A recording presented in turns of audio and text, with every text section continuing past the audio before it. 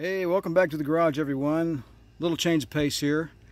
Was working on the living room, but my utility trailer needs a little attention as well. Actually, it needs a lot of attention, really. It needs a paint job, which is pretty clear. It also needed a new axle tube because the old one was bent sort of like that, except the other way.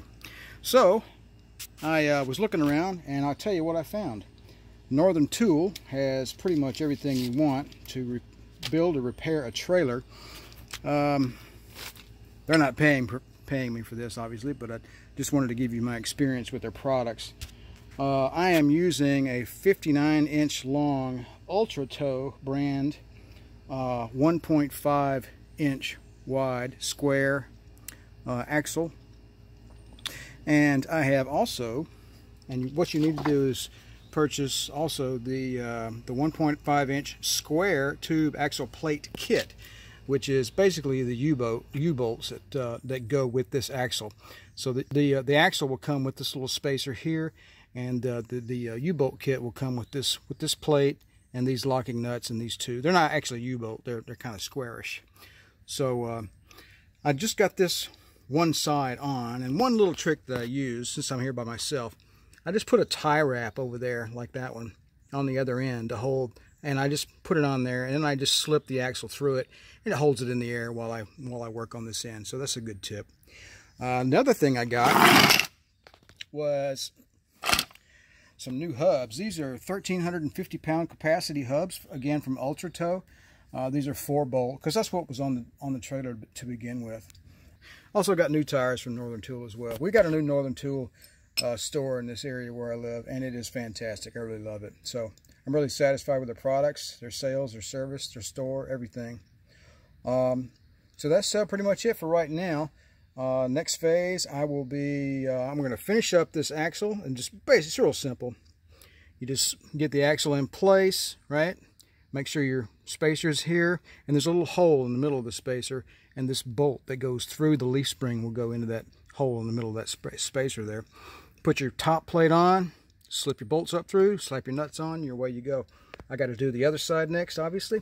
And then once I get this thing perfectly centered, I've got to measure from, say the distance from the frame down and make sure it's the same on either side. And then I will, I'll get these hubs on here and hopefully get these tires on this thing before the sun sets on me. So I'll be back. All right, as you can see, I've got my my U-bolt kits installed on both ends. They're just loosely fitted so that I can slide the axle back and forth this way. So all I did was went and got a carpenter's square, a short one, and I sort of held it up there on the frame, right, firmly, and then I took a measurement from the edge of the square that faces outboard. I only got two hands here, sorry guys. So I took a measurement from the outward edge of the square trailer to the end of the spindle, and I tweaked the axle until I got actually 6 inches on both sides. So we're right in the middle. I can tighten my bolts down now. So I'm going to tighten these bolts down, and then I'm going to get the hubs on. All right, I think I got my camera set up. So the instructions are pretty straightforward here with these hubs. They are they're pre-greased. You don't have to do anything. You just slip it over the spindle. Okay, looks good. All right, here we go.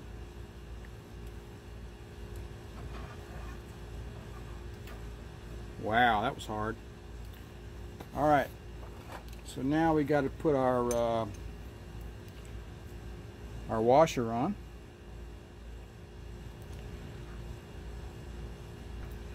I'll tell you what, there's a bunch of grease on this thing, as well it should be. So what I'm going to do real quick here is put that excess grease in my dust cap. Alright, I looked at the instructions. The oil seal in this hub is 1.25 inches, and that is the correct spec for the spindle on this axle tube. So we're good to go. Now we're going to tighten down the cotter pin. It says 30 to 40 foot-pounds, and I'm going to use my this is my high-tech torque wrench,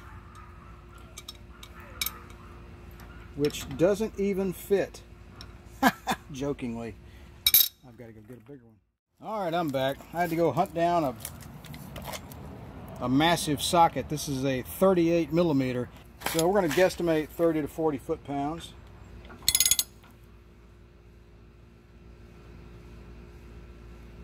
I'm going to call that 30 or 40 foot-pounds. All right, cotter pin. There we are. I think that's it right there. We got to back it off a little more. Like I said, you got to back it off finger tight, so like that. And you've got to find the hole now. There it is, right there. Okay. So then we do it finger tight. All right. Finger tight.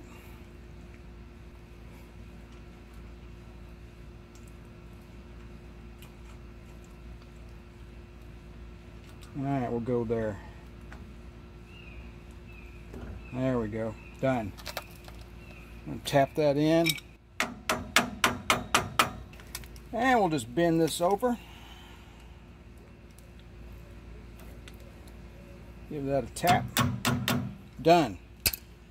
We'll do our dust cover. All right, now that will allow me to keep my hand out of the way.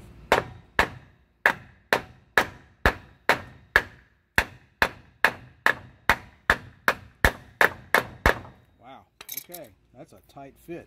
Good luck getting that dust cap out of there. All right, well, there you go.